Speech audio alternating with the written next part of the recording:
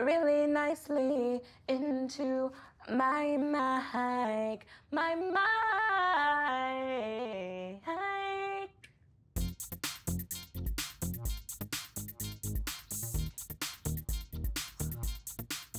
Hey there, art lovers.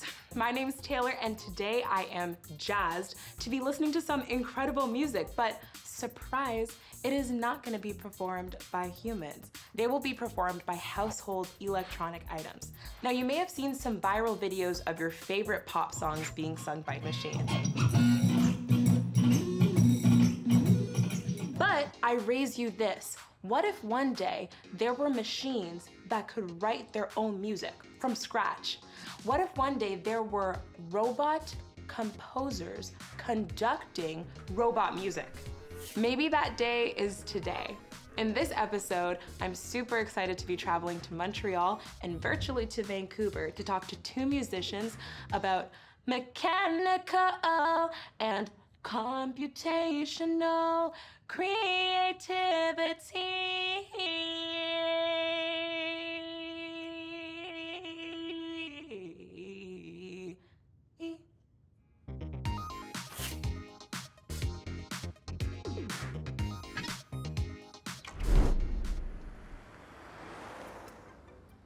Hey, Vaser. How are you? Good, yourself? I'm doing well. Welcome to Montreal. I love French. Woohoo. Oui. I'm actually a really big fan of yours. You have a YouTube channel, Vaser888. I really like the floppy disks that you have that you get to perform music. Yeah. Can they perform any song? Possibly. Okay. There is this magic flute challenge that's like going around social media. Okay. It goes like do do do do do do do do do do do do do do do do do. That one. I think I've heard of it. Yeah? Yeah.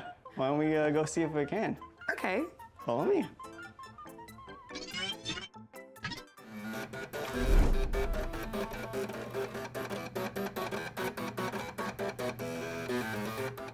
This is so cool. I don't even know where to begin. Like, what's underneath it?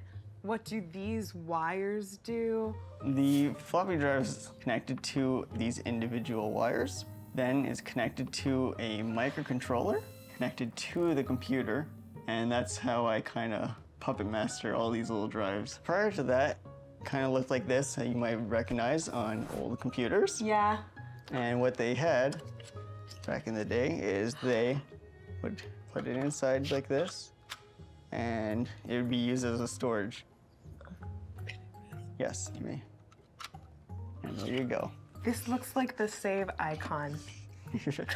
And so you can see, if you put it in right up here, Okay. there you go, until it clicks. So the floppy drive has a little motor over here that is connected to the screw, and this thing is called the head. Okay. When the motor spins or ticks forward, it moves forwards. As you feed it different frequencies, it will vibrate against the body of the floppy drive, and it will create a sound. So the faster it is, the higher the note, and the slower it is ticking, the lower the note. So you could almost think of it like a guitar. When you play a string, it vibrates at a certain frequency. If you string them all together, then you'll create music. Okay, so what is all of this stuff? I'm seeing like... So this here is a MIDI. Okay. And it is a bunch of notes that are on a scale over time. The music, I usually just find it online. Usually there's lots of people who have made MIDI files over the years of songs, especially more popular songs. If they are less known, then sometimes you might need to make your own, so which would be required to just listen to the music and literally input the song one by one. But yeah, MIDIs have been around since basically flip phone cell phones. Oh. The old ringtones used to be MIDI files. Can we hear what it sounds like? Sure. I'll put a little something quickly together when I play this, and you'll see that it jams up and see what the limitations of it. Sometimes one drive could play a high note and the other one cannot, like, at all. Okay. So they have kind of little quirks that you kind of like. Oh, they're quirky. They are.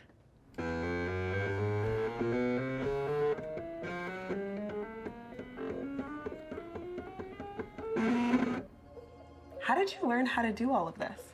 So I went to college in engineering technology. I enjoy playing for myself on the guitar.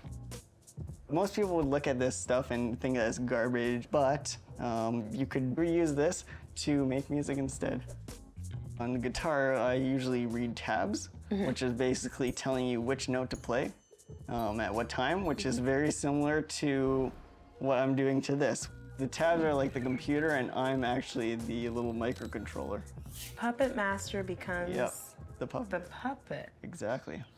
Tell me about your YouTube channel. I feel like I should get an autograph or something. No, it's not that crazy. But no, I started on YouTube just because I was like, oh, I like making this music and stuff, and so I thought that other people would enjoy hearing it. I think literally my first video came out and I got a request. From that point on, I decided to open up a Google Docs or just keep track of basically all the requests everyone has ever made. I like providing to the community or anyone, or I like making people's day.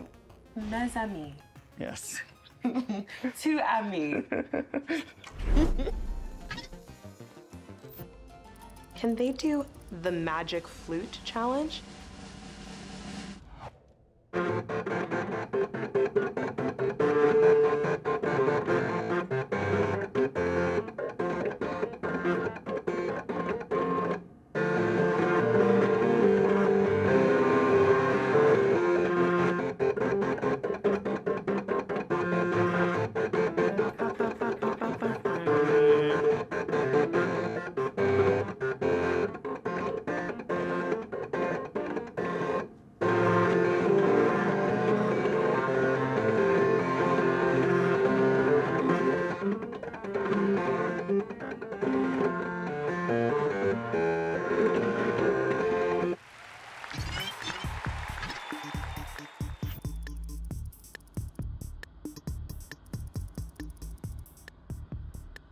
Hey, Arnie, can you hear me okay? I can. Thanks for meeting with me today. So, Arnie, I know that you are a professor at Simon Fraser University. What do you teach? So I teach music and sound within the School for the Contemporary Arts. I use software to generate my musical ideas, performing with computers as collaboration between the creative system and myself. It's like my MuseBot band. MuseBots? What are they? So MuseBots are a piece of software. It's very much like an improvising ensemble of musicians, like jazz drummers, jazz piano players, rock guitar players that work together to create music. All I do is I, literally push a button and then it creates a piece of music. And then I push it again and it'll create a different version of the piece.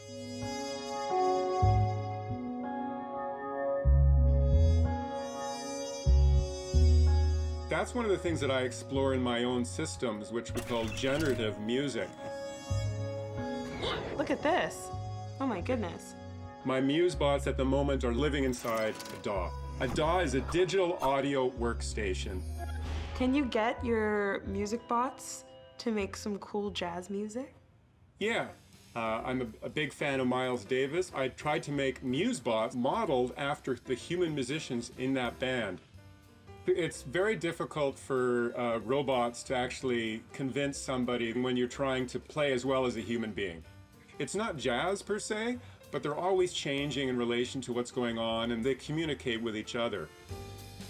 So, just to explain what we're seeing right here, essentially the producer bots here, it's gonna create a melody and a form down here, and these are the actual MuseBots here. But in order for them to react differently, I have what I consider to be personalities. If you imagine musicians going to school and learning to play, they play differently, even though they've learned the same way. Can we hear some? Yeah.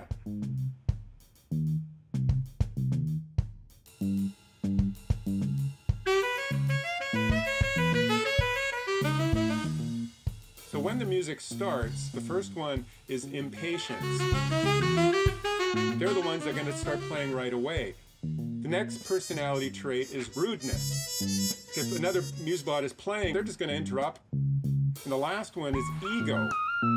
So how long do they want a solo for?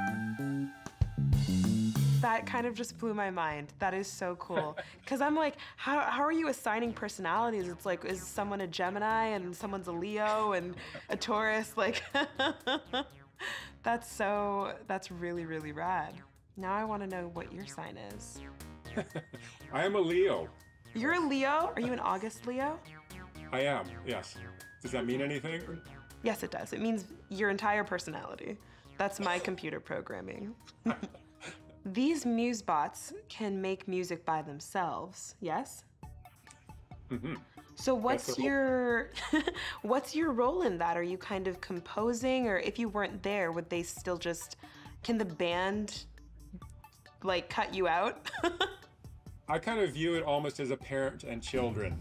You know, I'm teaching the MuseBots to do something a certain way. I'm really guiding them. I'm very involved in how they react. But at some point, I just sort of let them go and see what happens. So you can still kind of decide, like, I'm gonna hit play and you'll play until this time, but do you even need to be there to hit play, or could they hit play themselves one day? I think that's one of the goals. You know, this is still a far off in the future, but one day the MuseBots may say, yeah, I want to play Miles Davis. Then the next day they can say, I'm kind of feeling like some Beethoven, you know, and generate some of that. There's something magical. And I come back to that idea of collaborating with them. I'm changing my direction just as I would when I collaborate with other musicians or other artists. They influence me, I change my mind, and I go, wow, that wasn't the direction I thought I was going to go, but let's go down there and explore that. So out of all of your many creations and many tunes, what's your favorite? One of my favorites certainly is the Trap album that the MuseBots created a number of years ago.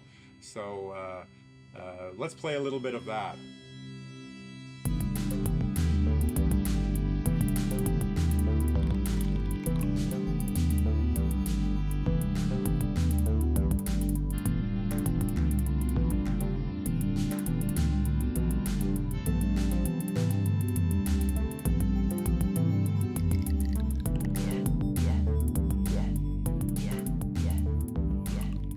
Arnie, thank you so much for chatting with me, showing me your tunes. I am gonna go home and listen to that Spotify album now. Sounds good. I'll let the MuseBots know. Tell them.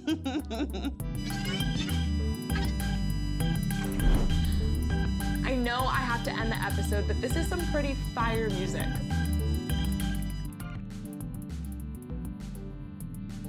It has been awesome getting to know both Arnie and Vaser and seeing their approach to music, whether it's for the online community or just experimental collaborations. I have to say, innovation leads to some pretty cool beats. I'll see you guys in the next episode.